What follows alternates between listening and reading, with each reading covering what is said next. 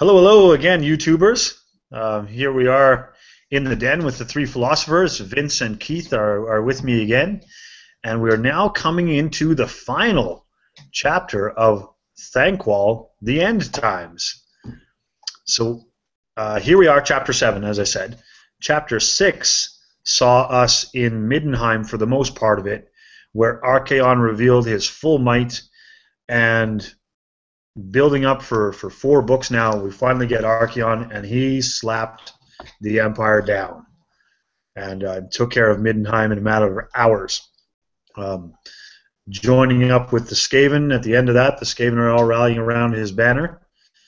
But we're going to switch the arena of war once again back to the mountains, where we're going to involve ourselves with Skaven and dwarfs and revisit old friends like Ungrim Ironfist and Queek and Ikit Claw.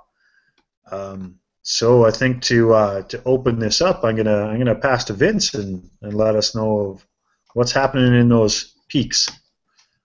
Yes, so we pick up more or less right where we left off with Ungrim, the Slayer King. And if we remember, there was Ikit had a devilish little plan with involving 3 hell pit abominations that had struggled their way forward toward the great door of Karak Kadrin, or Kidrin, I don't know how you say those words, but and the first one got shot down.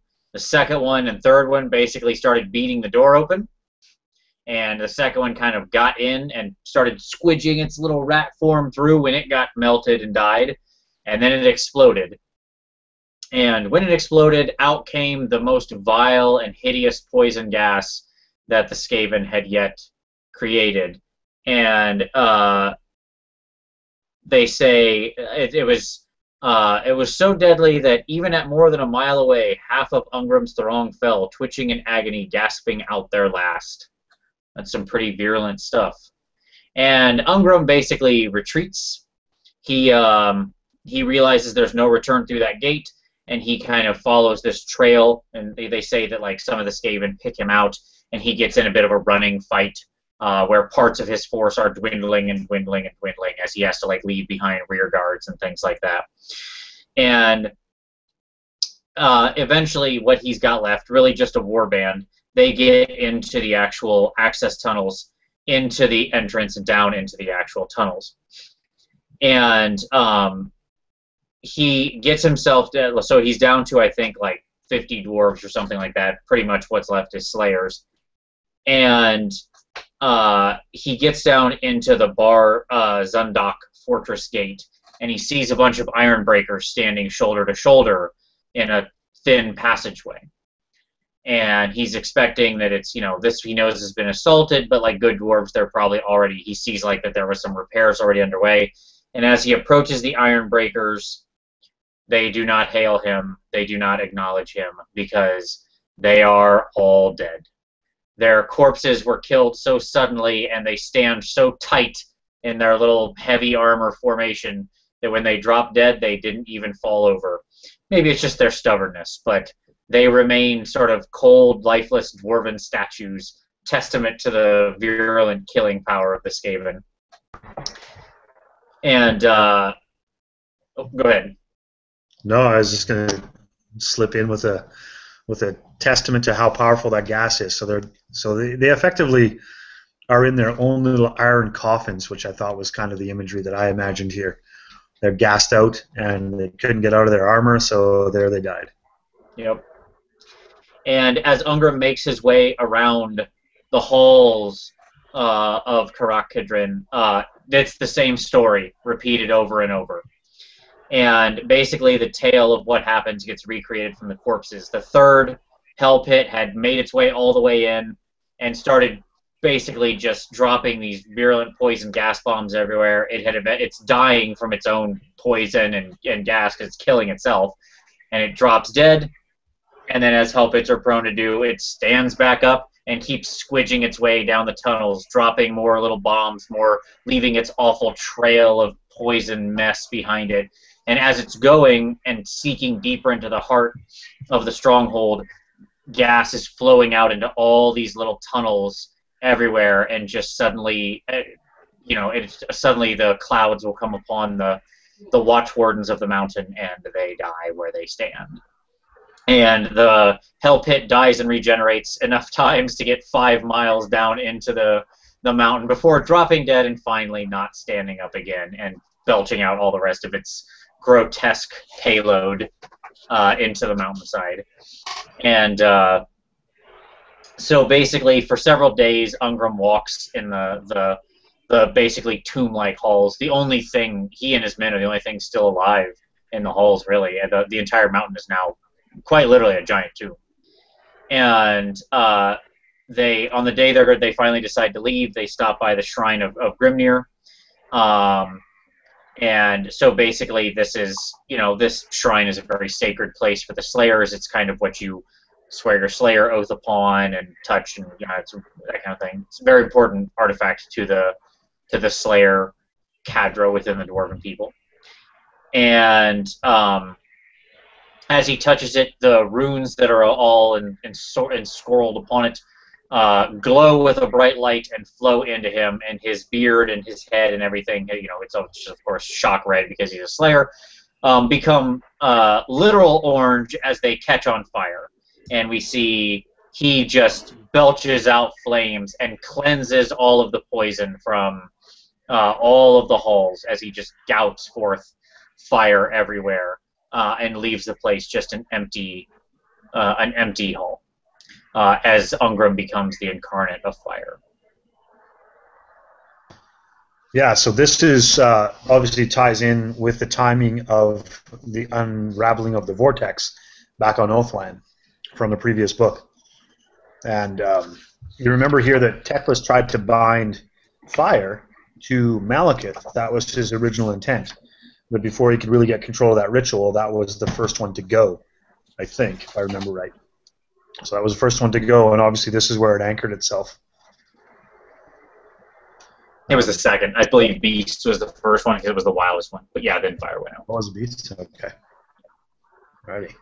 Well, there's more dwarf talk here, so we're kind of running out of dwarf holds, as they're all being run by Skaven. Remember earlier in the book, it was the 8 Peaks that was a big focus, but while that was going on, Karak Varn, and which is that the seafront one? No, Karak Varn is a different one, but also the seafront one, Barak Var, that all went down to Skaven pretty early, and that was just a passing over. So we're not left with much. Keith, did the dwarves got anything to hold on to here? Well, we shoot back to Karaz, and things are looking pretty grim there as well. I mean, it's pretty much the last hole that's there, but it's the strongest. It was the first, and it's the home of the High King Thorum Grudgebearer. But he's just suffered a huge defeat, and when the chapter comes up on him, he's just after this big battle in his throne room, and he kind of orders everyone out of the throne room. Now, he has been injured in this battle, of course, because everyone and their mothers have one. A Vermin Lord was present, and it whacked him with his with the Warwave or Warwave, whatever it's called, and cuts through his super great special armor that nobody knows how to make anymore, and there's a very grievous wound to him which will not heal. So, that's definitely an entry for the Book of Grudges. So he orders everyone to get out of his chamber, or get out of his throne room, and then he kind of hobbles off his throne and goes to inspect Azamar, which is the Eternity Room located on his throne. Now, so we'll talk a little bit about this rune because it's pretty symbolic to the entire dwarf race. This rune was forged by the dwarf ancestor god Grungni himself, and it's described in the book as being Grungni did not give out praise at all. He was very hard to please, complete perfectionist. But when he forged this rune, he declared it satisfactory. And with it kind of entwined the fate of the entire dwarf race. So as long as the rune was still intact and still glowing and all nice and warm, the dwarves would be okay. And so far it was.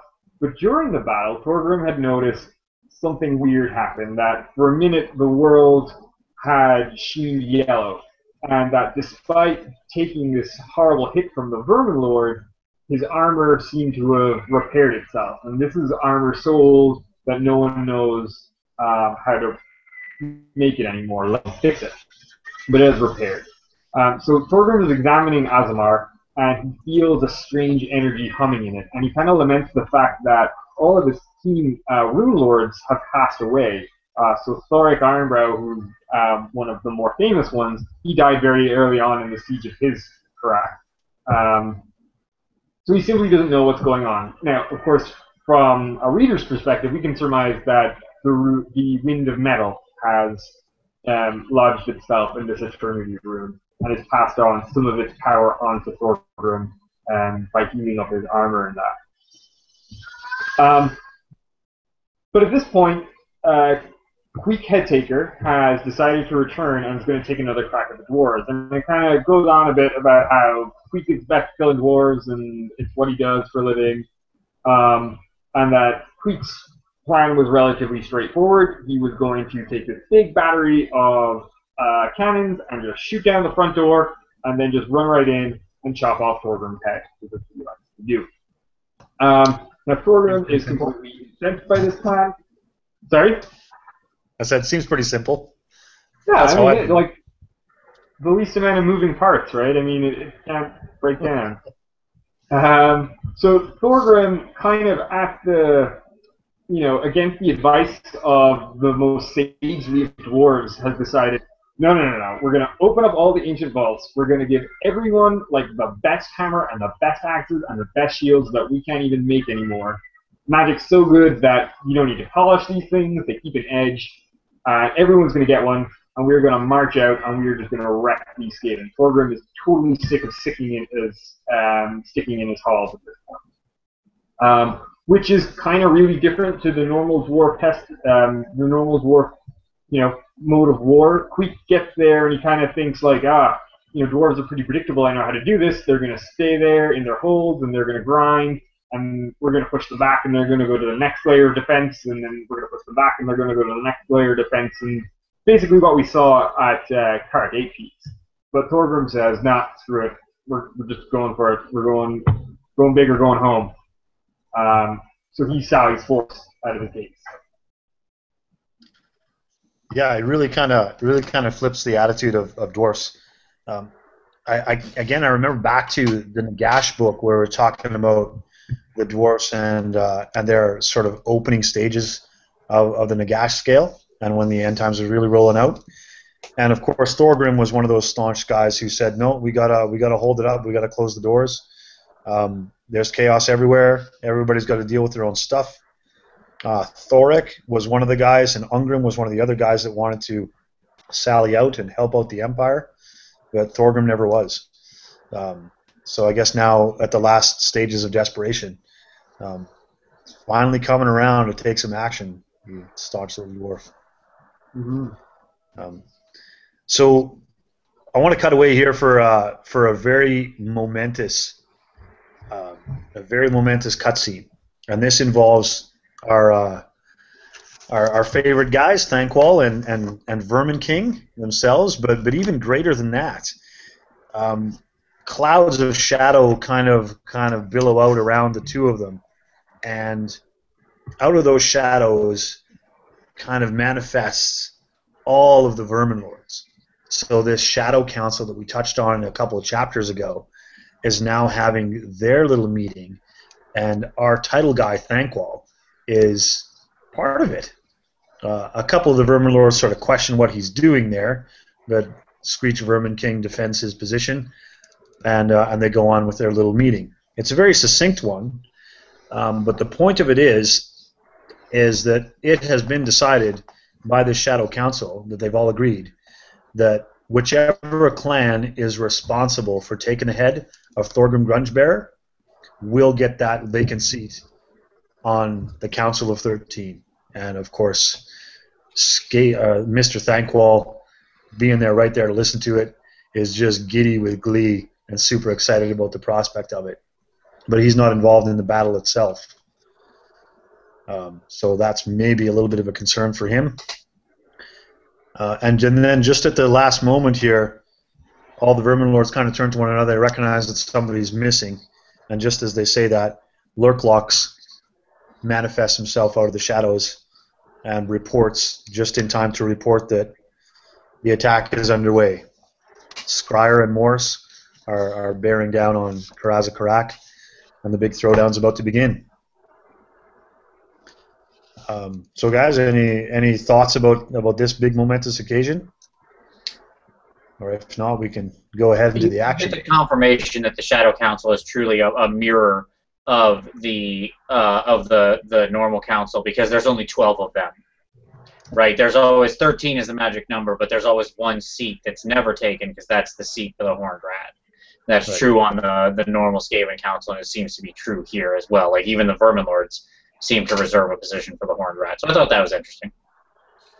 Yep. What I think is interesting about this whole, I mean, I guess you could almost imagine the whole book, is that, what's his face? Vermin King is doing everything he can, throwing his patroncy to Thanquol to try and get him back on the seat of the council, because the Grey Seers have fallen out of favor. And what I think is interesting is, why cannot, like, the Vermin Lords just turn up and kind of say, hey, he's on the council now. I'm the avatar, the speaker of the Horned Rat, and I say the Grey Seers get a seat back on the council. And it gives us a really good insight into Skaven ways of life doesn't operate like that. So they have to go through all of these machinations where, like, they have to set up Thanquol in order to take Null, and they're going to have to do these really weird, political gymnastics in order to get the head of Thorgrim so that Thanquol can have it, so that he can get him onto the council, and blah, blah, blah, blah, blah. Which I thought was really, really interesting, that, this giant demigod demon can't just turn up and go, hey, this is what I want, and then the Skaven will jump to his tune. They have to engineer it to make them think it's their own idea, almost. Mm-hmm. Yeah, Skaven are the hardest edge, coldest meritocracy that has ever existed. Only the worthy rise. Yeah. Or the ones who cheat the most. Well, that makes you worthy. That's just it. It is a meritocracy without ethic, right? Like, that's the whole, like, anything you can do to get ahead justifies your position of being ahead. Yeah. All right, Vince. Okay, Vince. Well, let's move on from there then, and get into the staging of the big old fight. Yes. So, Keith set up the attack plan very well. I think that's exactly right. I mean, he set the good stages. We've got Queek. He's here. He's here with Icket Claw. This is Moors and Skyer. So Moors is a lesser clan, but it's Queek's personal clan. And he's allied with Clan Skyer, which he's not thrilled about. He finds them kind of weak, but anything's better than Grey Seers in Queek's mind. He's classically despises Grey Seers and thinks that they're just... He's a warrior. He likes warriors. Skyer uses magic, but at least they're weird techno people. He can wrap his brain more around that. And he's got a pretty straightforward plan, as Keith said. Unfortunately, the dwarves surprised him a little bit, and by rolling out, and they roll out to meet him. And unfortunately, at the same time, the dwarves also, I picture like their entire mountain having these slide-away walls that just like cannons push out of, and it's just like me. This entire battle mountain comes online, and the Skaven, even though they have quite a large amount of sort of artillery, and you might say, well, what does that mean, Vince? What did they bring to this battle when you say a large amount of artillery? Okay, well, Clan Skyer has 32 Warlock Engineers, 13 Claws of Poison Wind Globadiers, 132 Warp Lightning Batteries. 132. 2 lightning cannons is a problem in most games. 132. This is a big battle. Let's just go ahead and put that out there. That's 13 dozen, just to put a good number to it. There you go. Probably not accidental there. Yes, absolutely. No, it's not 13 dozen. You should have 169. I just want it to be 13 dozen because it would be a good number. Gotcha. Well, it's probably 13 something, but whatever. So we have the setup for this battle as they come out. Now, I will point out, I have said before, I'm not trying to spoil anything, but we're going to get to this anyways, but as we have mentioned many times, when you get these battle setup pages where it lists off the characters and things like that. I will point out that when you look at the dwarves and then you look at the Clan Moors and Skyr Claw Pact and you do the special character comparison, the dwarves do come out just a little bit ahead, where you've got Thorgrim, Ungrim, Bugman, it's like, and then Bugman's Rangers, the Everguard, which is a personal guard of the king. That's pretty good. And then you go to the Skaven, and it doesn't even mention Ikit and Queek on the page. It just mentions like their people and some other no names. So that's fun. But at any rate, it does mention the Doomwheel Brigade, though. That's pretty fun. It does, and I like that. I want to look into how do I buy that as a unit. I want more Doomwheels. Sounds good. So basically, Thorgrim rides out and starts like literally just shouting from the Book of Grudges, right? He's just reading it off. He reads the names of the other fallen holds, and he's going on this tirade of reading off grudges. And what I find interesting, I'm not a big fan of dwarves. I've said this before, but I do like this little moment when he finishes it. There's not silence is the response. The dwarves don't cheer or yell or battle cry. They fall silent at the end of the reading of the grudges, because that is all the time for voices. Now is the time for axes to do the speaking. And I like that imagery. I like that the dwarves, that's how they like steel themselves for battle, by just falling silent. And I picture them like thinking deeply upon the grudge and tightening the grip on their axe and being ready to take, the due recompense for that grudge. And so basically, as I said, Battle Mountain goes into effect, and cannons and everything else that the dwarves have, which are very long range, begin sounding off. And the dwarves basically counter battery down the Skavens. The first thing they do is sort of obliterate all the slaves that are out in front of the army in the killing field. And then once those are kind of pushed back and wiped out and weakened, they start counter battering the enemy artillery and wiping out Queek's own artillery. Queek has a host of artillery, as I mentioned, but even as they say, it's not enough to take on an entire mountain of artillery, like the strongest mountain of artillery in the world. Yeah, it's pretty menacing. Wasn't there some kind of G.I. Joe Battle Mountain from the cartoons of old? I think so, yeah. I think you could buy like a toy. And I thought of that. So basically, Queek sees all this and says, okay, no problem. This is fine. Let them shoot slaves. Let them shoot my artillery. I don't care. I'm going to win this the same way I've always won this. The dwarves are marching out. He sort of adjusts his battle plan. And he says, basically, we're going to let them walk toward us. Eventually, they'll walk out of the covering range of most of their heavy artillery, like their organ guns. And that's where we'll meet them, surround them, overwhelm them. I'll kill Thorgrim. Thumbs up, good to go. Like, that's sort of, piece of cake. And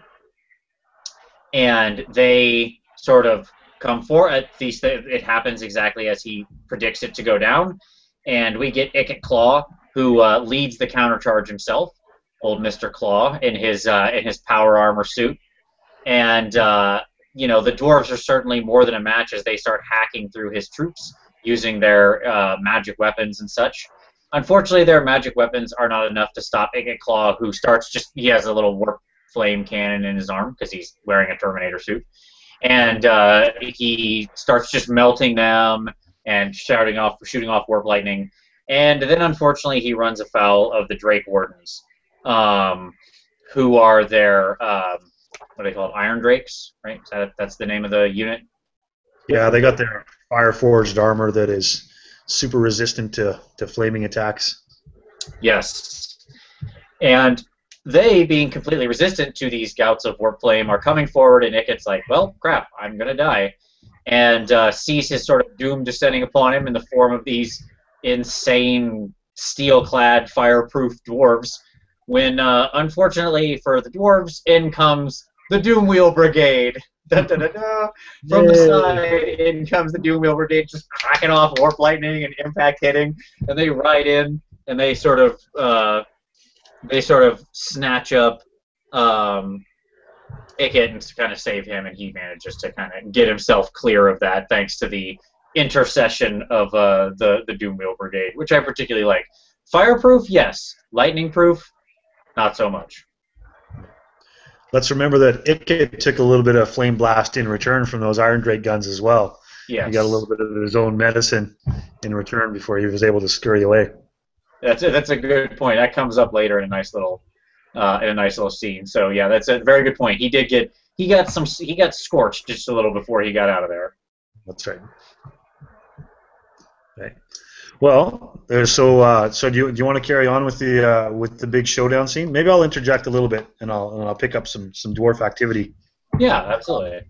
So after the Doom Wheels come in and we have a little bit of a sway back to the Skaven favor at that point, and they're starting to take a foothold. Queek then starts to move in with his claw packs as well, and he's bringing on the red host of Clan Moors with his elite storm vermin, and his job is to pin down Thorgrim, of course, and make his way to that. But just as they are making headway and it's looking good for the Skaven, a little bit of rescue comes in, and that is in the form of two heroes from the previous battle.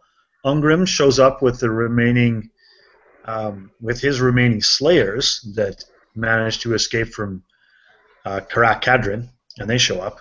But also traveling with them is Joseph Bugman and his rangers, who, if we remember back, they came and showed up on the doorstep of that Karak when it was in trouble as well. So these guys are, Joseph Bugman is sort of like the 11th hour rescue brigade of the dwarfs, who just kind of appears out of the hillside at the hour of most need. But with those two guys' appearances, and especially Ungrim, now that he is imbued with all this firepower and he is the incarnate of the wind of Vakshi, starts coming in and just burninating Skaven all over the place and sizzling mangy furs and sending them scurrying. And Queek, who is in the thick of it at this point, sees the lines crumbling, and he obviously gets the sense that things are turning against him, which they are.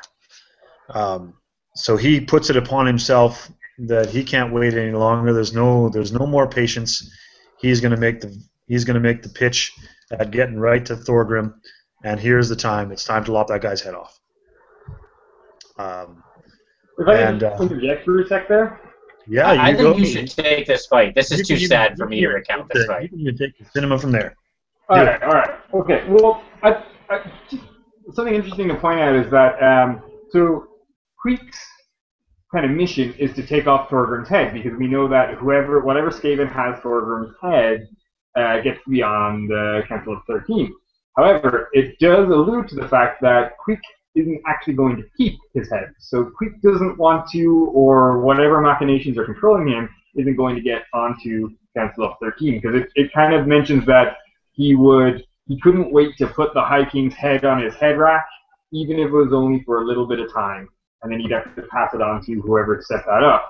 And you imagine that because he's in league with Lurklox, and Lurklox made that last appearance at the Shadow Council and said that the attack is underway, that Lurklox is almost subservient to Vermin King, and that everything has just been set up for Thanquol. Everyone's just propping up Thanquol to get back on that council for whatever reason. And I think this is kind of ironic and kind of hilarious, because if that is the way it is, then Queek is effectively trying to get the Greyseers, who he hates so much, back on the council, which I thought was an interesting roundabout way of getting at things. But that's all things Skaven, I suppose. But back to the fight. Or do you guys want to say anything about that? No, I'm gonna slip in one extra thing there before you tell us what happens between Queek and Thorgrim, and that is that there's another assassin in the midst of Queek's retinue. Actually, he is named the Black Mask, hired by Icket Claw, and instructed to say that if Queek lops off Thorgrim's head, then you need to stab Queek in the back and take that head. So that's also in the works here as well, in the endless realms of backstabbing of the Skaven. You had to know that Ikit Claw wasn't going in there without a little bit of a backup plan. That's a good point. Yeah, so Ikit's setting himself up for a place on the council, I reckon. Yep, you betcha. He's still bitter that he didn't get the job of making the big moon blasty cannon. Yeah, that's right. Right. Right. Yeah. Okay, so back to the action, Keith. Yeah, so, I mean, this fight is pretty short and sweet. Queek jumps in, he's got his trusty dwarf gouger, and he's going to try and gouge Thorgrim. And Thorgrim raises his magic axe to block him, and then just shatters dwarf gouger completely. Then with his free hand, he just grabs Queek by the neck, or by the throat, and starts squeezing and squeezing. Queek's kind of flailing around and doing the best he can to try and break this hold. And eventually Thorgrim just snaps his neck and throws him on the ground. Then for good measure takes his iron-shod boot and rams it down, and it describes in quite a lot of detail the cracking and squishy noises that he made. And then to top it all off, he spits on him in the end. But at this point then, the Black Mask makes himself revealed, and he jumps right behind, or he jumps at Thorgrim's back, and Thorgrim, in a very, heroic, movie epic pose, just doesn't really bat an eyelid, just turns around and splits him straight up the middle, much like how Archeon split Vulcan earlier, or split Axel earlier on. And yeah, that was about it. So at this point, the Skaven are a complete full retreat, as they're wont to do, and it's a victory for the dwarves. And it's at this point, though, that Thorgrim, he's returning back to his throne, and his guard are cheering him on. And he looks down and he notices that the Rune of Eternity is cracked right up the middle. And he kind of ponders on what that might mean, but it doesn't go into anything further there. But we can kind of surmise that things don't look good for the dwarves if the Rune of Eternity is cracked. Yeah, if we jump back to the start of the chapter where he iterates that as long as that rune still exists, then so will the dwarf hold. Yeah. So foreshadowing. Read that symbolism into the symbol that is the symbol of eternity on the symbolic throne. Good. You want to tell us what happened to Ikit here? Oh, sure. Yeah, there's just a little kind of a comical sidebar, I suppose, about Ikit Claw. So this is after the Skaven have made their way back into the tunnels and put their tails between their legs and scurried away. Ikit Claw has armor that he's encased in, and he faced a lot of flameness while he was out there on the surface. So he's kind of cooked a few of these armor plates to his flesh, and he's getting his engineer lackeys to try to peel it away, but they're not doing a very gentle job of it. So every single time one of these engineers gives him a little bit of discomfort, he just kind of unceremoniously sizzles that guy to a crispy morsel. And he goes through a half a dozen of this and then stares around his room at the other half dozen saying, "Which of you fools is going to get this off me?" And they all just kind of shrink away. And the callousness of a Skaven, he just sizzles them all. Well, and then he kind of just laments the fact that it's another failure. And he wasn't able to get the Dwarf King's head. He laments the failure of Queek, that he wasn't able to get the Dwarf King's head. And he's just all bitter and upset about that, and knowing and recognizing that his seat on the council has slipped away from his grasp. And with that, he sizzles a few more engineers and carries on with his day. That's right. Yeah. But at the conclusion of all the fighting then, this is kind of normally where you would expect a chapter to wrap up.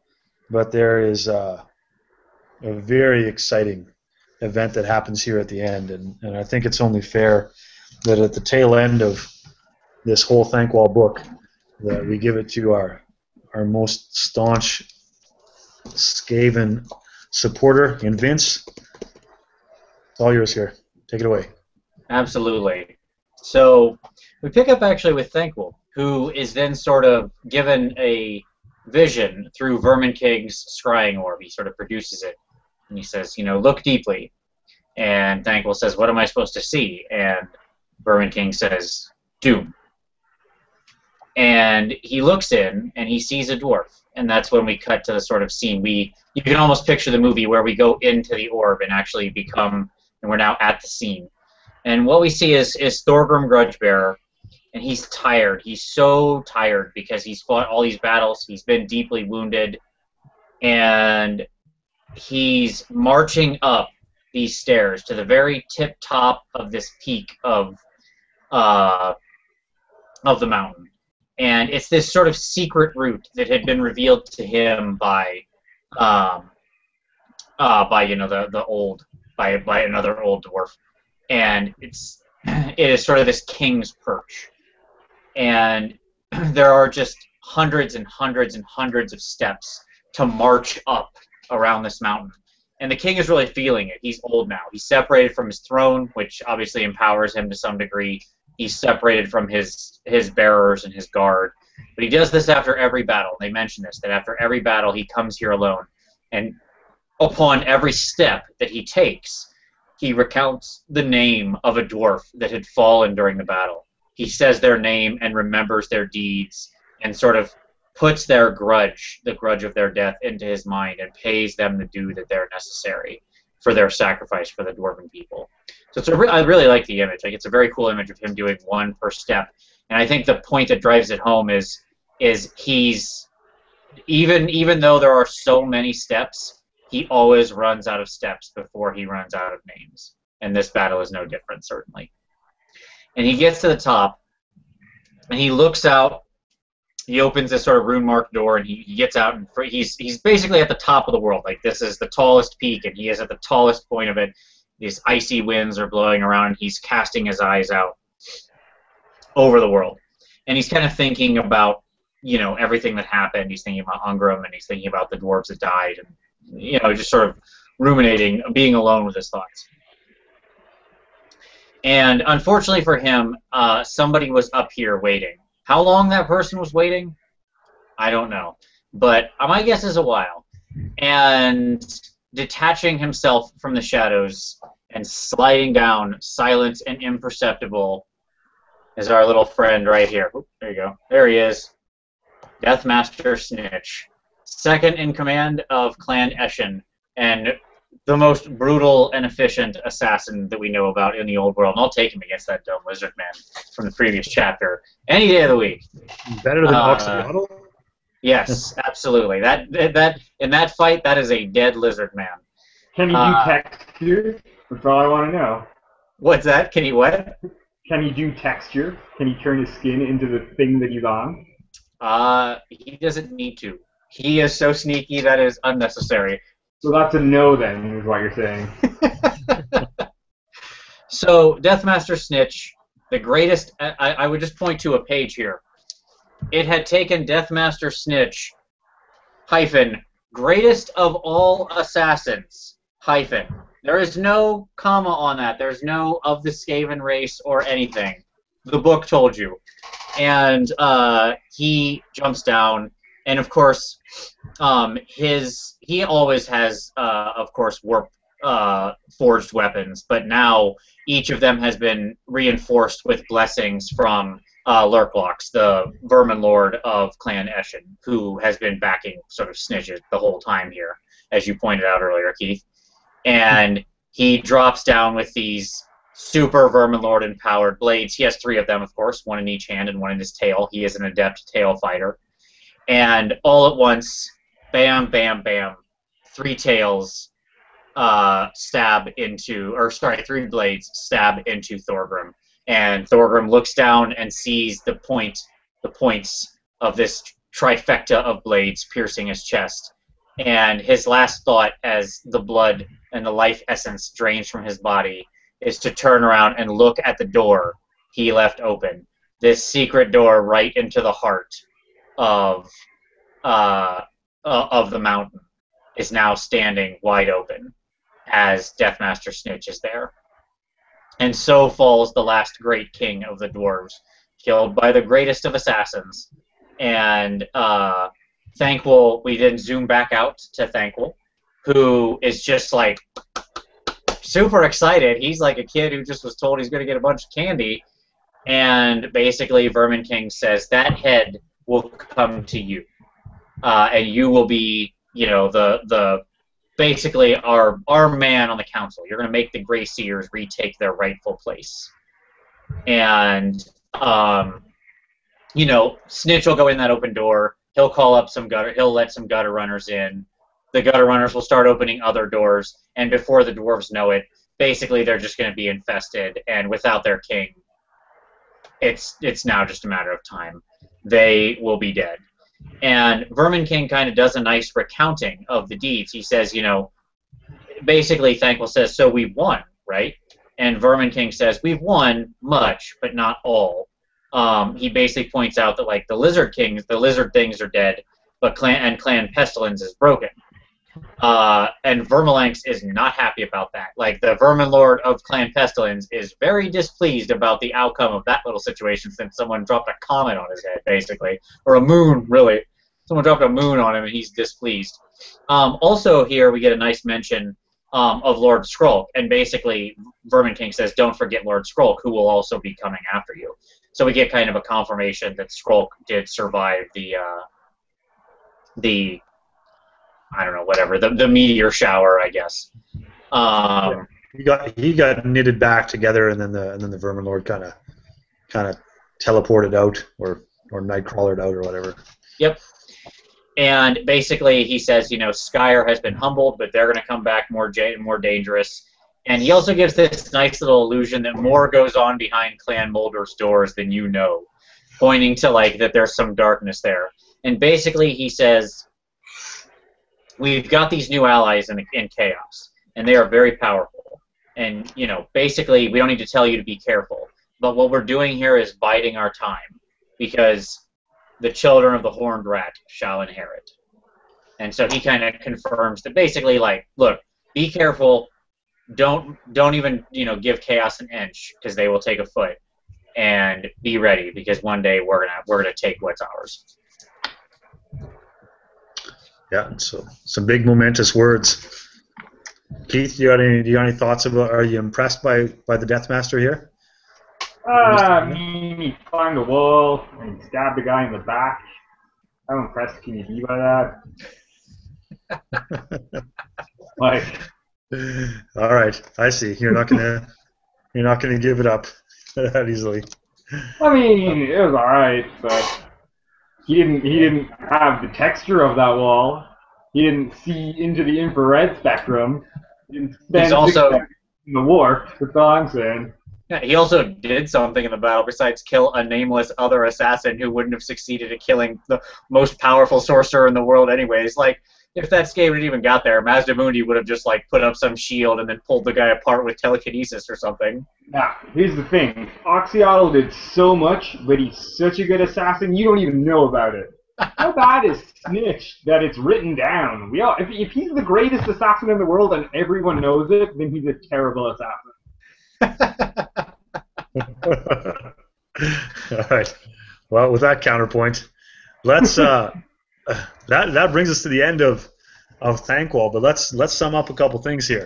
So we have seen cities go down. We have seen dwarven holds crumble. We have seen vermin lords spring up all across to every Skaven that put it on their wish list. We have seen empire cities get crushed. We have seen Archaon show his true might for the first time. And we have seen pretty much an entire dwarf civilization be ruined by the overrunning of rats. So, thinking back upon a lot of things that went on in this book here, maybe Keith, we'll open up with you, and I want to ask you, what's your moment of brilliance out of this story? Moment of brilliance. I think what impressed you? Just the giant plans the Skaven go for. Like, it's quite impressive when they just kind of decide, no, we'll blow up the moon. It has stuff that we want, so we'll just blow it up. We were going to pull it closer, but now we're just going to blow it up. And I think that that's the most appealing thing about that race, that their ambitions are limitless. Like they really don't. There's nothing that they can't do. At least that's what they think. I mean, they drilled a giant hole into Null and was just like, no, no, no, we're not gonna just steal the munitions. We'll just steal the entire district the munitions are held in, and then we'll figure it out in our own time. Like it's pretty impressive. Yeah, there you go. Yeah. And how about you? Oh. Well, I will actually say that since Keith gave a point to my side for that, it's funny because before he even said that, I was going to actually give the brilliance moment to the Lizardmen in that I love watching. I do honestly love the way that they describe Mazdamundi working throughout this book.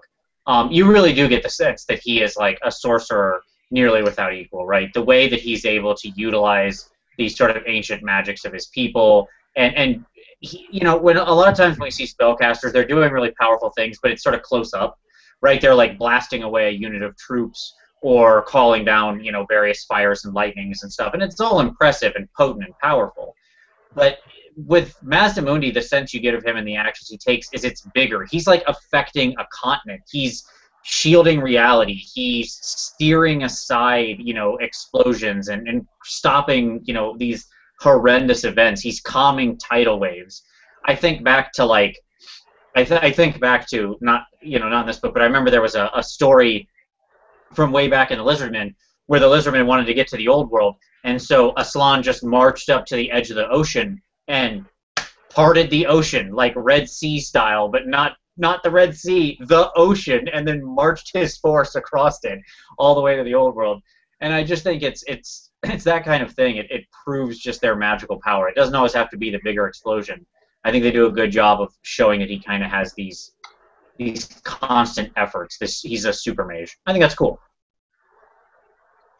Yeah, can't disagree with those two strong points, and certainly you get the idea that that's the most momentous things that go on as the theme for this whole book.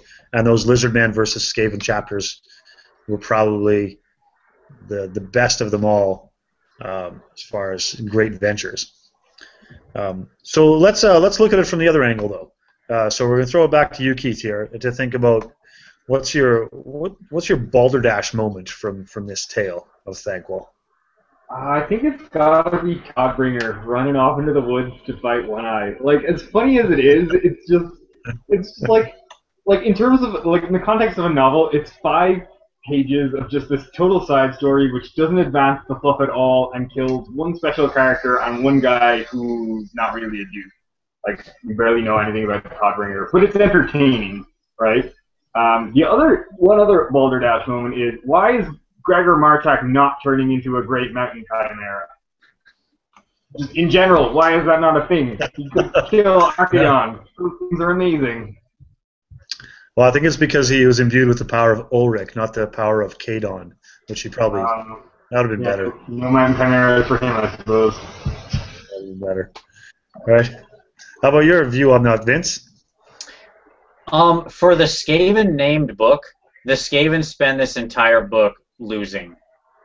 This is it is Nagash wins at the end of Nagash, right? The Glotkin, basically achieve their ends at the end of Glotkin. Yes, they get beat, but only just. And they spend the whole book winning until at the 0 hour, lightning Karl Franz comes down and basically banishes them. And even then, as we saw at the beginning of this book, at the beginning of this chapter with the Empire, they achieved their ends. Altdorf was untenable. The capital of man had fallen. Cain certainly wasn't about Cain. Cain didn't achieve what he was going for. But Tyrion is pretty successful in that book. And in the end, the elves, I think, came out of it maybe even in a completely different position. It was a sort of different story, right? But Thanquol and the Skaven spend this book losing. They don't really win. You get that one moment at the end where Snitch pulls it back, and yes, they destroy all the Lizardmen at the cost of one of their clans and an entire continent, and basically the ruination of their actual long-term success because they just truly empower chaos and then are forced to bend the knee. Like, at every turn, they're either not actually even in this book because you don't, there are whole chapters where, like, for instance, the Midnight chapter, where they're not even really in it at all. Like, they're not a focus in that. That's Archaon chapter 0, right? The Skaven are just there, sort of, and it happens. So I think for the Skaven-themed book, it's not really that great for the Skaven. They lose a whole clan, basically don't achieve their ends, and become part of chaos. But they get to kill a dwarf king, so which is cool. I like that. I'm down with that. They had a good time in Nuln. That went their way. Yeah, sure. Yeah, there you go. Nolan was the one good bright point, yes. I get you. If I could bring up a counterpoint to that, I don't think Skaven you can't ever say Skaven wins, because Skaven are perpetually infighting. So I think you kind of have to go to the subgroups and kind of say, well, who out of the Skaven won? And I think Thanquol certainly came out ahead on that one. Clan Moors and Clan Scryer seem to be doing okay. And if you look at the overall motivations of what they want to achieve, like, they did destroy the moon, so they've got all their warpstone, which is really, really good. In the second Lizardman chapter, there's this bit where Skrulk and Vermalanx is visited by Thanquol and Vermin King, and all Skrulk is supposed to do, all of that invasion of Lustria, was just to stop or distract the Slan from interfering with the ritual in Skavenblight. Now, you can interpret that being the ritual was the blowing up of the moon, or it could be something else, because it doesn't seem like the Slan would have been able to stop that. So, to that end, the Skaven won. The Skaven stopped the Slan from interfering with whatever. And, all that kind of stuff. So, I mean, yes, you could see they lost a lot of battles, but did they win the war? And which individuals won the war, I think, is a better. Yeah. And they're also at the end of it all, they seem to be on the winning side, if not if they themselves aren't the winners. Certainly getting in camp with Archaon, with the state of the world right now, seems to be the right side of that fence to be on. Yeah. Certainly, what do you think? What do you think, Kieran? What's your brilliant moment and your balderdash moment? Well, I think my moments of brilliance are both in parcel with the ones that you guys mentioned. Most of all was the devising that they did in Nuln to bring down that whole district. I think that is absolute brilliance. Blowing up the moon aside, I mean, sure, that's a big deal, and the Nuln part was a step towards that end, and that's absolutely momentous. But I think that maybe we didn't spend enough time talking about the brilliance of making all those little gadgets that would drill down into the ground and be placed by gutter runners in the first place, and then set it all off so that they could essentially pull the floor out from a whole, couple mile district of the whole city and drop it down on there. So that's the tricksy business that I'm most impressed with by the Skaven, and I thought was the coolest moment in this book. Can I just say something on that real quick? Yeah. It shows the power of what happens when this book shows the power of what happens when the clans work together. And I think very much the rest of the clans wanted to get rid of Pestilence because they're the clan that doesn't work with the rest of them. Skyer and Moldor get together and make Storm Fiends, right? Skyer and Eshin get together and they're able to plant these bombs, right? Like, the other three clans all have synergy, but Pestilence shows up and everybody just gets sick. Like, they're the odd man out. And I think the other clans were like, send these guys to Lustria and we'll throw the moon on them. Let's just get rid of you. These guys are dragging us down. So I really think, like, somewhere in the Vermin Lord's plan was the idea of, like, get rid of those guys and we got a real shot at this. They never say that, but I get that impression. Nobody likes the smelly kid. Yeah, exactly. Nobody's a smelly kid. Yeah. Or like the Beast of Nurgle, hey? Like, the Beast of Nurgle just wants to play with you, but it doesn't go well. Right. Yeah. Well, on the flip side of that, though, my balderdash moment was, I'm going to say, the sequencing of this whole story. Like, we did a lot of jumping around from one realm to another realm, but we also did a lot of jumping around in the timeline of things, too. Like, we were backpedaling at times to cover as much as a year and a half in the past. And I think unless you really kind of go back and study that and look at it as a whole, and overlap that with the storyline of the other books, it really is a little bit bizarre. If I was to do this again, I might just do the whole Lizardman bit together if I had to. I mean, it doesn't match up with the timeline, but why not pile that all in together? Get the dwarf action all in together, and I also think that most of all, tuck in a dwarf chapter at the end of this after you've just come to the huge, momentous introduction of Archaon.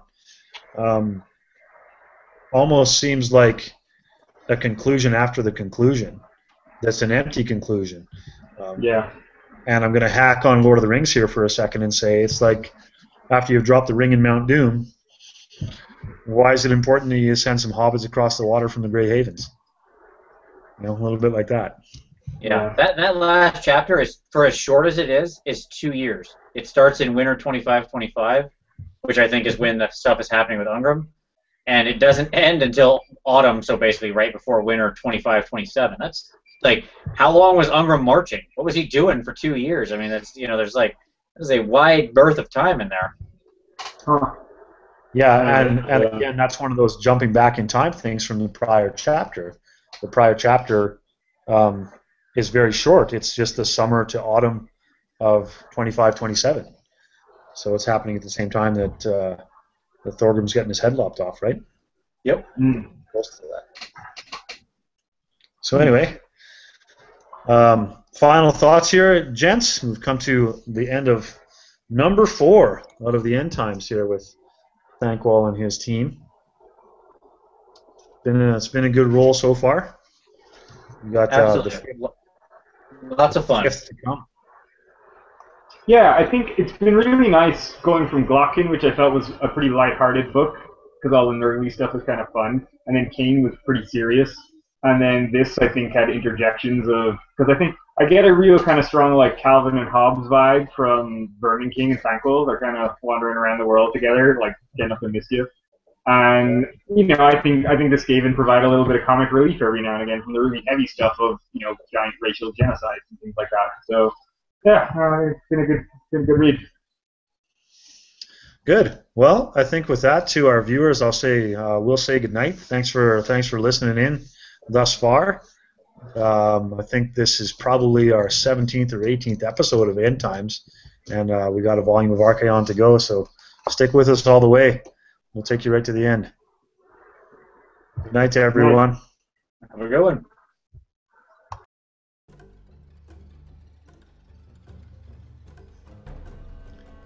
Then we have won, yes? Asked Thanquol. Vermin King shook his head, his majestic horns swaying. We have won much, but not all. The lizard things and their lands are dead gone. Blood Clan pestilence is broken. We sense Vermilanx's fury. Don't forget Skrulk, or the 7th Plague Lord, for he is hidden amongst the Under Empire, hidden even from our eyes. Clan Scryer has been humbled, but will return even more dangerous. And more goes on behind Clan Moulder's doors than you know. Screech looked down upon the Grey Seer, his enormous claw hand patting Thanquol like a pet. And our new allies, the ever-chosen Chaos? They are most powerful of all, yes. We must not tell you. Yet we, you and us, said the Vermin Lord, his myriad features shifting minutely, will bide our time. One day it will all be ours. The children of the Horned Rat shall inherit.